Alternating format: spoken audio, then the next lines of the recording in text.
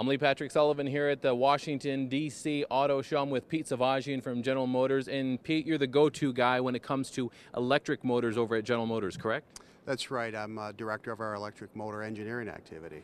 And most people don't realize that a lot of these auto companies, they don't make their own electric motors. They buy from outside sources. But General Motors had an announcement today that you're getting back into the electric motor business. Yeah, that's right. We've announced today that we're making a major expansion in our White Marsh, Maryland plant to now manufacture the electric traction motors that are in our hybrid and electric vehicles. So when people hear electric motor, I'm sure the first thing they think of is the Chevy Volt or some sort of electric vehicle. But there is an electric assist motor that is in the hybrid vehicles, and that's what you're going to be concentrating on first, correct? Yeah, our motor activity is cadenced to work with our vehicle product activity, and we make our decision that electric motors have become so important as the vehicles become more electrified. We really need to get into that core business and drive the technology to do the things that we need our vehicles to do for our customers, and that is be more efficient, be smoother, stronger, faster, and more affordable. And our first application is for a hybrid system. So the motors that we're going to put in the White Marsh plant are for the next generation rear-wheel drive two-mode hybrid system.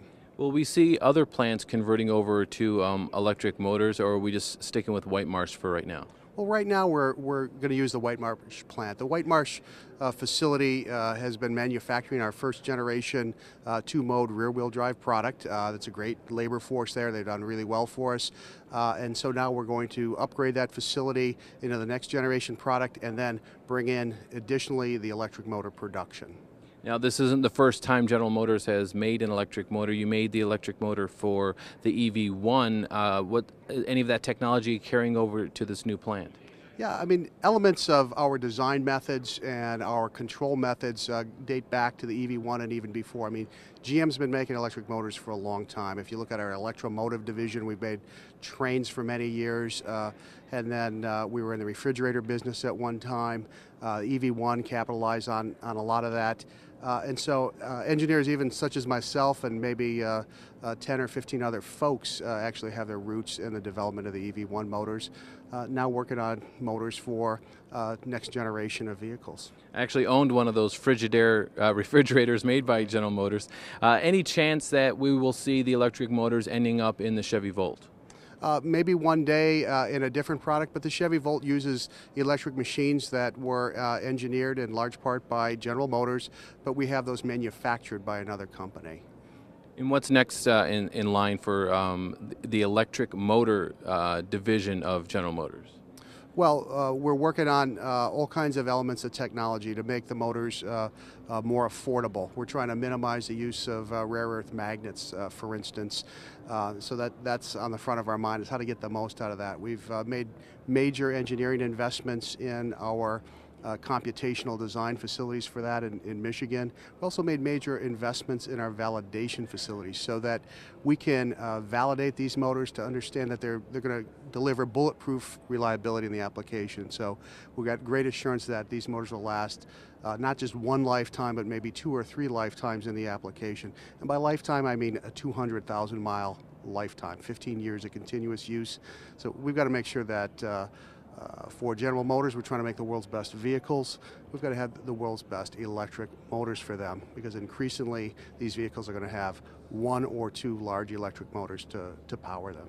What does it mean for an internal combustion engine to have an electric motor assist when it comes to miles per gallon?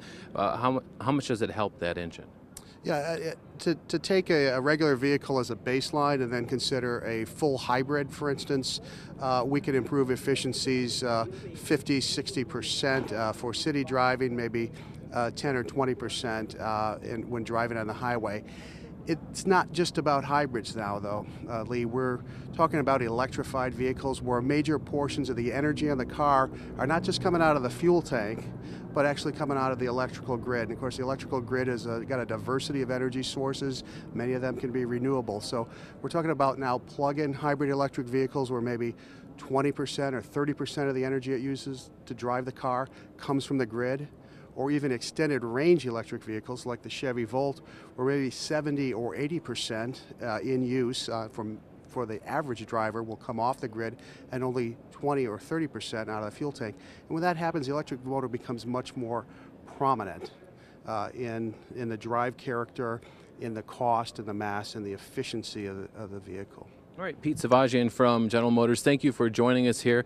And thanks for the announcement. General Motors is back into the electric motor business. From the Washington, D.C. Auto Show in Washington, I'm Lee Patrick Sullivan, Clean Skies News.